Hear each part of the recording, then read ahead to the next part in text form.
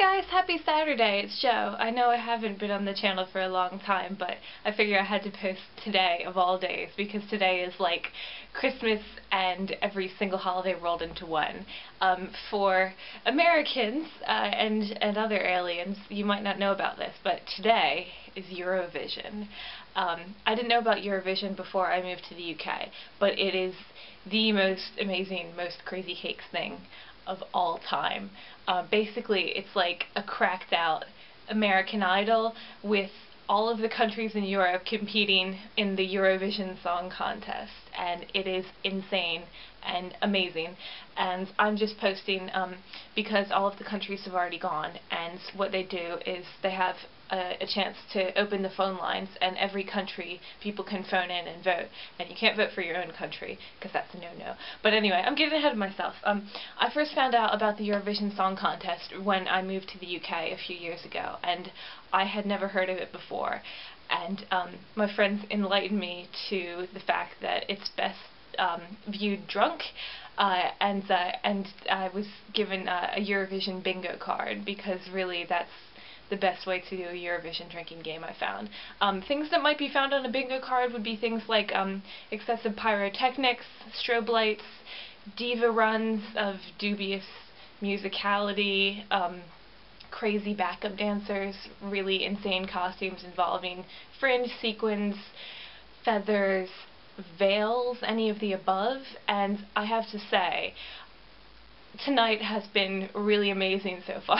We've had Russian grannies, we've had, what was it? Turkey was goth sailor bats that turned into a ship with their capes. There was a woman whose dress was made out entirely of French, and her backup dancers were wearing neon body paint. And then France was amazing. They had Olympic gymnasts as backup dancers, which I was like, oh my gosh, what's going on? I know if this sounds completely unlikely, it's actually America. I don't know if anyone else over there is as unenlightened as I was, but it's actually like the most highest viewed televised event in the world, aside from the sporting events. It's a pretty big deal, and not all of the countries in Europe get in because that's way too many countries now. So there are 5 countries that are assured to get in, and then all the rest of them have to fight it out. So tonight there were 26 countries that made it in, which is a lot of songs to sit through, and a lot of them are terrible.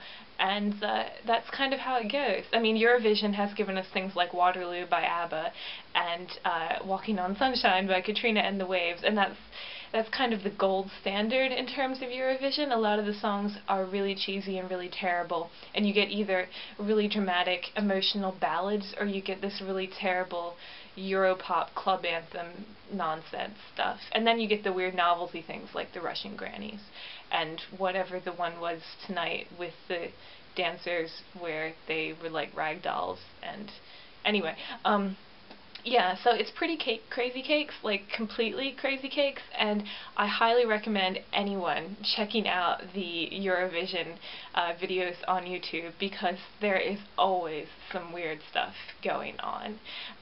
Yeah.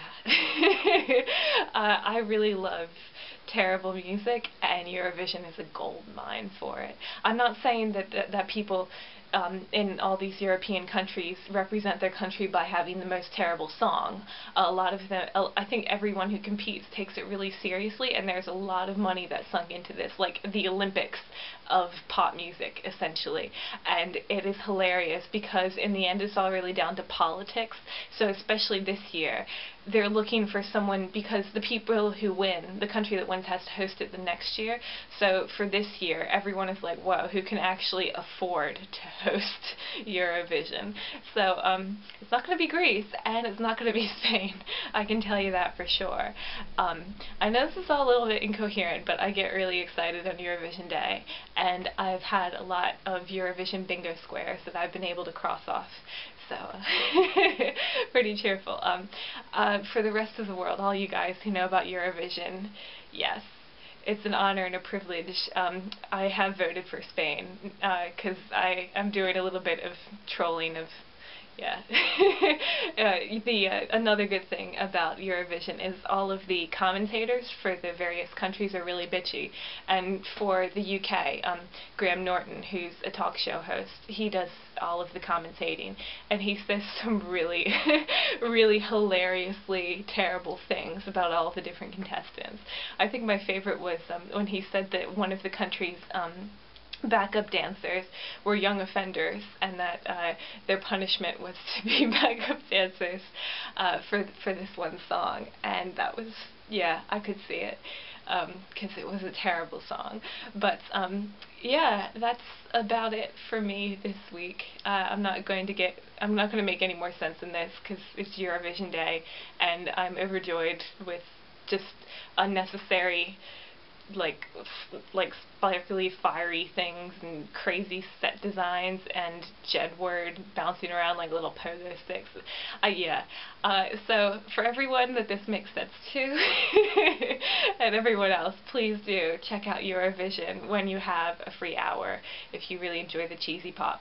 Anyway, I will see you next Saturday. Have a great week. Bye.